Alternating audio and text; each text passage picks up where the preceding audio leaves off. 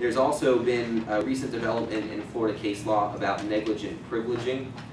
It used to be that if you just provided privileges to a physician at the hospital is ultimately not liable. If it's a true independent contractor relationship, if the physician sees patients at their own practice and they perform a surgery or a procedure in the hospital and the physician sees them there and the hospital is just there as a site, normally those privileging actions, the hospital is not liable. However, if the hospital is granting privileges to physicians that it knew or should have known had issues in the past, the hospital may find itself liable for acts because it granted privileges.